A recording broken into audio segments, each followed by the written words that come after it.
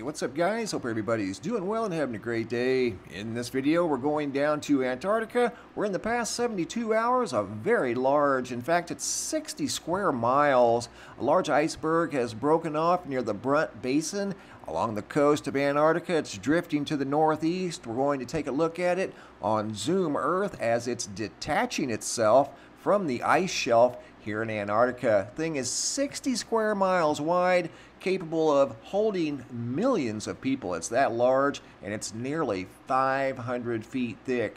I also found this area not far from the giant iceberg. Looks like the Jolly Green Giant took a big step down here along the coast of Antarctica. Also in this video, I've got a brand new picture slideshow, new sky phenomena photos sent in from all around the world. But first, here at the website, checking out the Schumann resonance, you can see there's been a large spike in activity in the Schumann resonance and a low background vibration. See that? That's been there now for several days, but we got a large spike in the last actually 12 hours. That energy also showed up over here in the K index as we saw a very strong G2 class solar storm that was kind of a surprise that lasted the better part of 9 hours, 6 hours, as a very strong geomagnetic storm that lit up the skies in the northern latitudes. You can see a photo over here at spaceweather.com. Skies turned bright green in Alberta, Canada, and all over the northern latitudes basically last night and early this morning. You can see the storm over here as the interplanetary magnetic field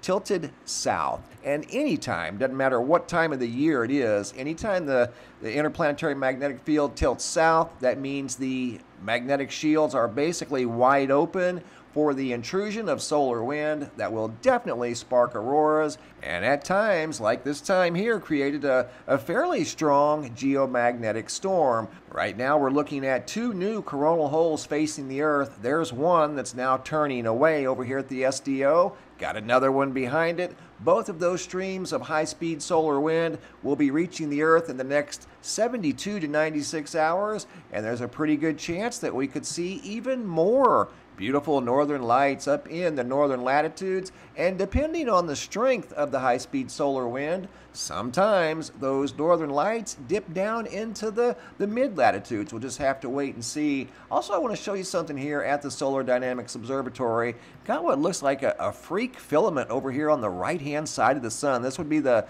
western limb of the sun.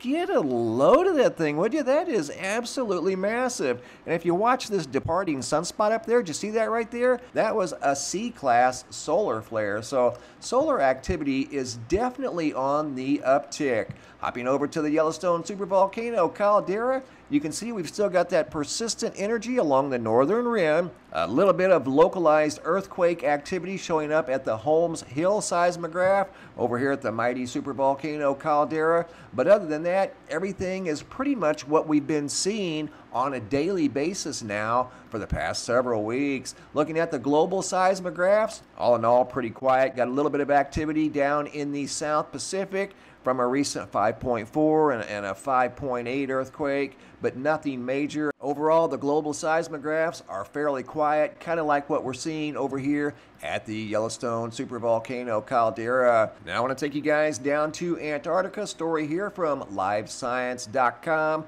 Goes on to say giant crack frees a massive iceberg in Antarctica. A giant iceberg more than 20 times the size of Manhattan just split off from Antarctica's Brunt ice shelf, and that's the location right here I showed you guys at the beginning of the video on Google Earth.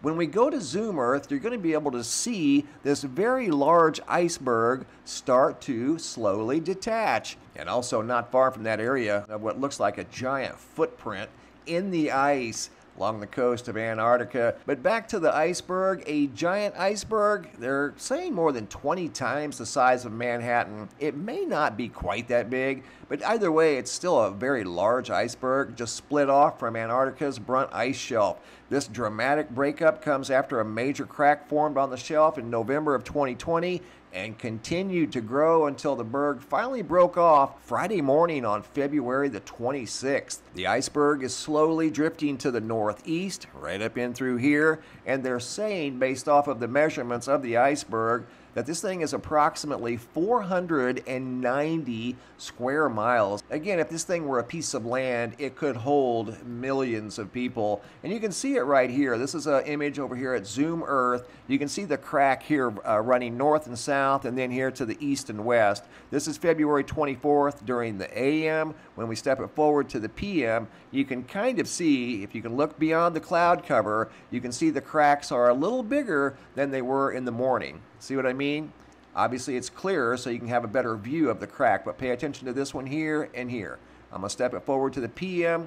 See how it moved? That is the one that detached and is now floating freely out in the ocean. We followed an iceberg a few weeks back that drifted off into the northeast and found its way up into Drake Passage, and we will, like we did the last iceberg, try to follow this one as long as we can, weather permitting, over here at Zoom Earth, which is in near real time. Also in this video, I've got a brand new picture slideshow, new sky phenomena photos sent in from all around the world. Carlos Skywatcher out of Portugal. Yet another amazing sunset by Carlos out of Portugal, looking out over the Atlantic Ocean. Great job, Carlos. Once again, another spectacular sunset by Carlos Skywatcher. Make sure you check out his YouTube channel at Carlos Skywatcher at YouTube. Look at this one here.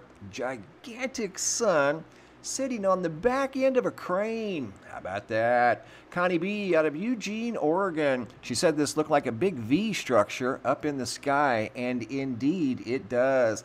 Craig B, Sarasota, Florida. Massive roll cloud out over the Gulf. Lodi, California. D, Houston. Very interesting sky there at sunset. David Y, another fiery orange sky at sunset. Bright orange clouds, very low, almost look like they're touching the ground in some places. Great photos. Not exactly sure of the location. I know they were shared with me by David Y. Here we've got some colorful clouds up in the proximity of the sun. Obviously in the atmosphere, not near the sun. Jason D, photo here of what looked like an angelic being. Beautiful cloud up in the sky, glowing orange cloud. Next photo here was sent in by PELENTA. Do you see why she took the photo? There's a number 2, what looks like a number 2, up in the clouds. Here it is rotated once to the right. I've simply enhanced the photo, didn't alter it, and there's the number 2. That's what compelled her to take the photograph of this very unique sky. What an observation. I don't know how she saw that. MAUREEN out of Boston. More colorful clouds in the proximity of the sun.